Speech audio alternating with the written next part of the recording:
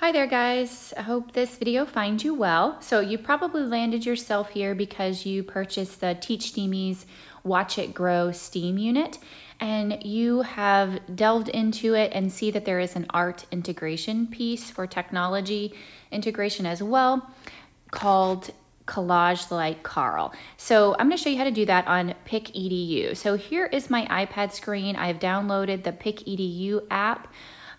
If I'm click on it right there, it's going to pull it up. Now, PicCollage EDU is available for iPad. There are tons of other collage apps that you could use to do this. So it's not the only choice that you have, but I'm just going to show you the way I do it with my students.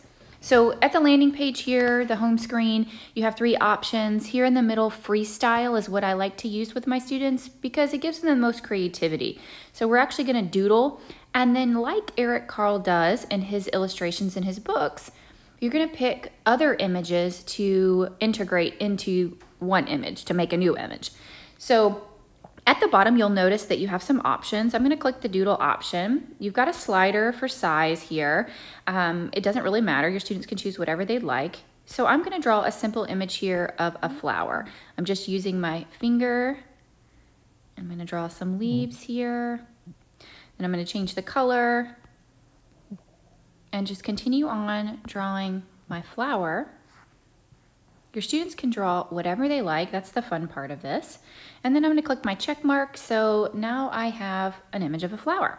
So to be able to implement or integrate the collage images, you're going to go down to the bottom again, and you're going to see this web image option pop up. Now you can select or search many different things. Like you can search abstract, art images, and it's going to kind of pull up all sorts of images that might be cool to integrate there. You could even search Eric Carle illustrations as well, and it will populate many of the illustrations from his book. And if you'd like your students to just make a collage with those, they can. But I love the results that I get when I search watercolor, so that's what I'm going to do. I'm going to search watercolor. And it's going to pull up many different watercolor images. And I can just select the ones I like. It's keeping track of the ones I select. And you can see the little number, aqua number with the check mark next to it at the top there. It's kind of keeping track of what I select there. Okay, so I've got 7 selected. I'm going to hit check mark. Now it's going to take me back to my main doodle, and you can see all the images here. So I'm just moving them out of the way with my finger just so I can spread them out and see what I got to work with. Okay, so let me show you how to fill in the collage. So each of these images work on their own. So if I wanted to put this fun one right there in the middle, inside my flower center, I'm going to click on it. So when I click on it, I get this little pencil tool and another pop-up box, and all of these options that I can do with this particular image itself. I like to use the cutout or the little scissors here. Now it will cut out the shapes that you like. So if I want a circle, I can hit a circle and it was going to give me this perfect circle. But obviously we are doing doodling and collaging and nothing is really perfect in that world. So I'm going to click on scissors because this more mimics what my hand motions are and how I would actually draw a circle. So I just draw it with my hand and hit the check mark. And now you can see it pulled in the image here. So I can click this arrow, this right and left arrow, and move it around. You can spin it. Oops, not that one. You can spin the image by holding and clicking it and changing the size. And then one of the really cool features is inside the edit tool again, it's send it to the back. So this aqua color that says back, if you click on that, it will send the image and put it behind your doodle image. So it makes it look a little more clean and takes some of those hard edges off of it. So now I'm going to work in filling the petal. So I like this purple one here, so I'm going to move it here. I'm going to click on it, edit it, and then I'm going to cut out a shape of a petal. I think that would work best for me. Click check mark. Sometimes you have to find it once you've cut it or done something to it. It might be hidden between your other images. So I'm going to manipulate this to fit inside my petal.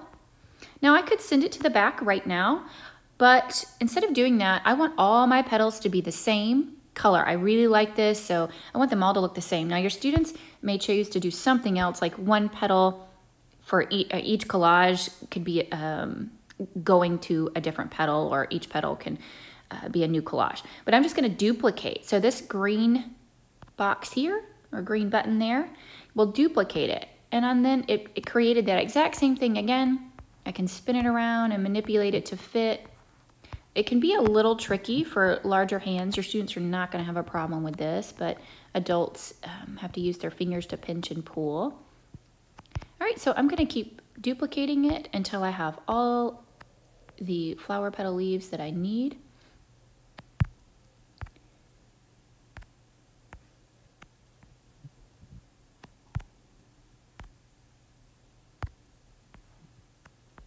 That should be it. So then I'm going to go back and click on each of them and send them to the back now that I've got them done. I'm going to send them all to the back.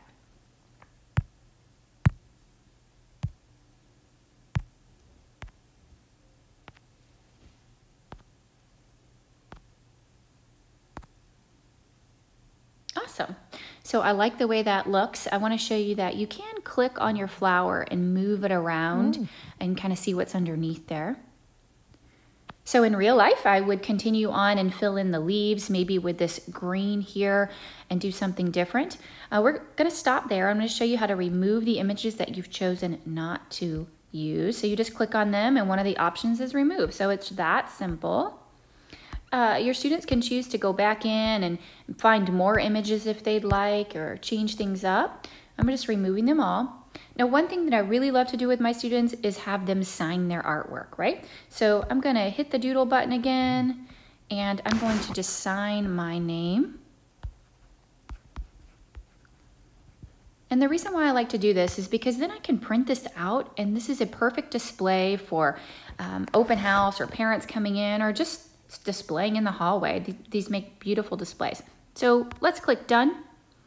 And then you can save this to your photo library. And from there, that's where you would print, or you can even share on your social media pages with your parents. This is just a really great option. So what a great tool for integrating technology into your art.